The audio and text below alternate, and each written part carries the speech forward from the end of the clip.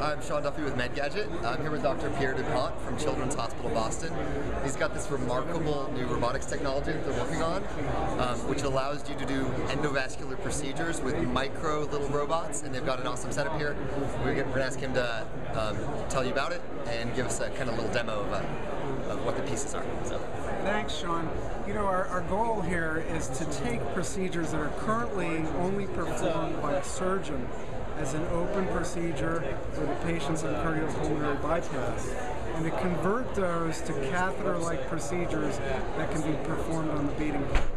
And currently the limitations with catheters is that they're extremely flexible. So you have very little control at the tip based on what you're doing at the base. So what we've been developing is a robotic platform for delivering a variety of tools inside the heart. What you can see here is the robot playing a micro version of the game Canoodle, which happens to be my daughter's favorite puzzle right now.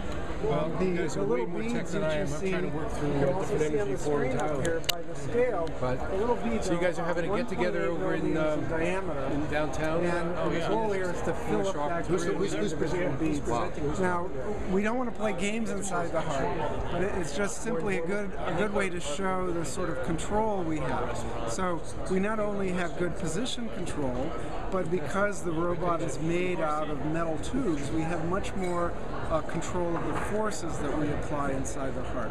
So what we're also doing is collaborating with a startup out here in California, Microrobotic, in making tooling for the delivery platform. The tools are made with a metal MEMS process. So they're put down in 25 micron thick layers. Really small tools. Hey Greg, how are you? I don't know if you can focus on those, but the tools are basically to fulfill two functions. One is to remove tissue, excess tissue, and the other is to attach layers of tissue together. So we can't use the standard techniques that one would use in open surgery. So basically we have to reinvent all the tooling and how the procedure would be done. And so we've got a variety of scaled up versions of the tools that we wrap with prototypes so that you can get an idea of how we might have this mounted at the end of the robot, and with these teeth, maybe I'll flip it over, with these teeth we can grab tissue, pull it in, and suck it right out of the robot so that it doesn't escape into the bloodstream. And this is for more aggressive tissue removal. We also have designs for precisely removing tissue layers. Even though this looks a little more dangerous, it's actually a little bit more precise for cutting away millimeter thick tissue layers inside the heart. Okay? So this is what we're about. Great, yeah. I mean, thank you so much. Very fascinating technology.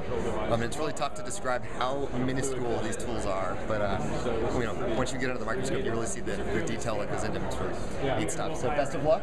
Thank you very much. And keep us up to date on what's going on in the lab. We will do so. Great, thank you.